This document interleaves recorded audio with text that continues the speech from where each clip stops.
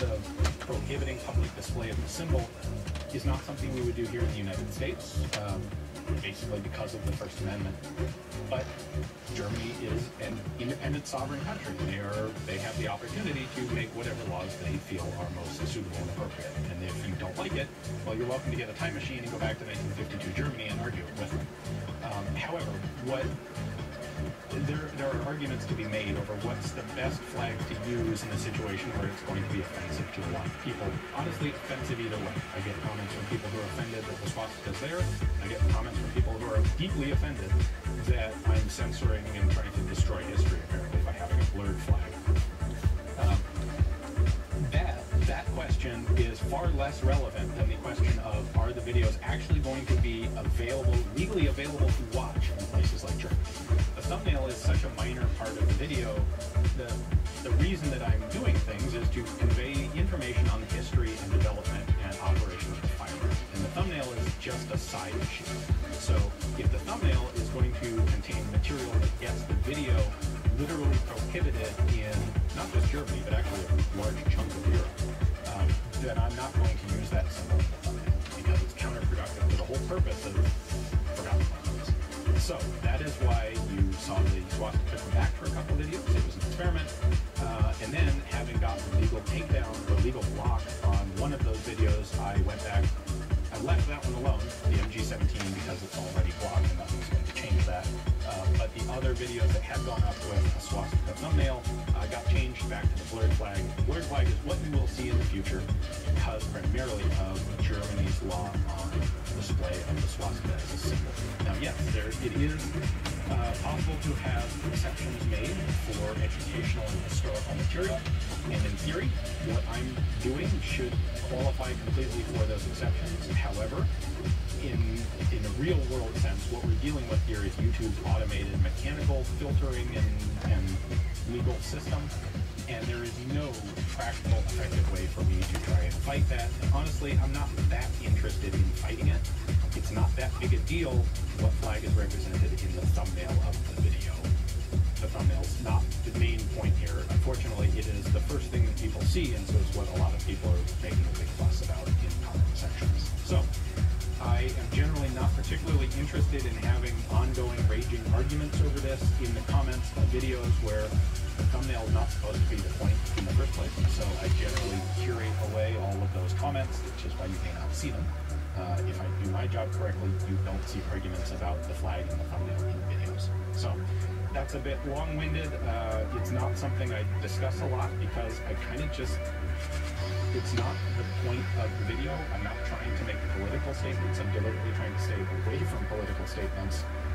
And the system that I chose for thumbnails, without thinking about Nazis and other similar evil regimes, that kind of led me inadvertently into this controversial situation. So what I prefer to do is pick a solution, and then let's get on with life and talk about the actual guns instead of just a thumbnail. Alright, that is definitely as long as I need to talk about that question. So, let us move on to Carson, who says, what kind of kit do you travel with? Mainly the audio-visual side of things as you've described tools before. Screwdriver, punch set that go with me most places. Well, obviously I am currently filming myself on my kit. So, before I started this Q&A, I did a little bit of video on an iPhone. Occasionally, I will do my filming actually just like I'm doing right here and now, which is using an iPhone 7. But that's typically either when I am somewhere where I didn't anticipate doing a lot of filming, or if someone has asked me to show all my camera gear and thus I can't use it to show it. So everything else that I use, though, is pretty much laid out here, and I don't use it all the time. So let's start by taking a look at this middle part of the case. This is my high-speed camera. It's a SC1 Edgertronic. Had it for a bunch of years now. It works really well, I think. It will technically do up to 18,000 frames per second, but the higher the frame rate, the lower the picture quality. I typically use it at between 1,500 and maybe 2,500 frames per second. And that gives a pretty decent quality, and you really don't need to be any faster than that to get a good view on the fire. Unfortunately, this will not do an adequate job of capturing bullets in flight, so I don't anyway, camera has two potential power sources, 120 volt AC, in traffic love this thing, and 12 volt cigarette lighter style. It uses standard Nikon camera lenses, which is nice. For power, what I typically use when I'm at home or within car travel, wherever I'm shooting, is just a cheapo small car jump box. Because I have right there the cigarette lighter style plug, and this thing can easily do several days of power for the camera.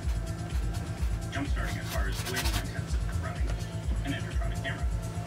The other thing here is this little tiny mini router, which I Velcro onto the side of the camera, and that allows me to control the camera through my smartphone.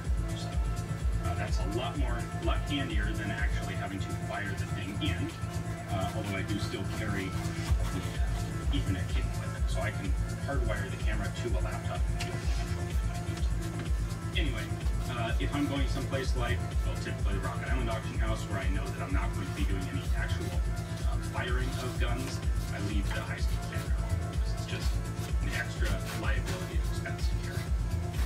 What I actually use for pretty much everything are these two sets. This is just a nice, it's a decent folding tripod, nothing particularly fancy. And then this is just a case that I found at the thrift store, filled with foam, and then cut out to fit all of the various junk that I want to put in it. This is a Canon XA20 camera, and my lavalier mic here, which just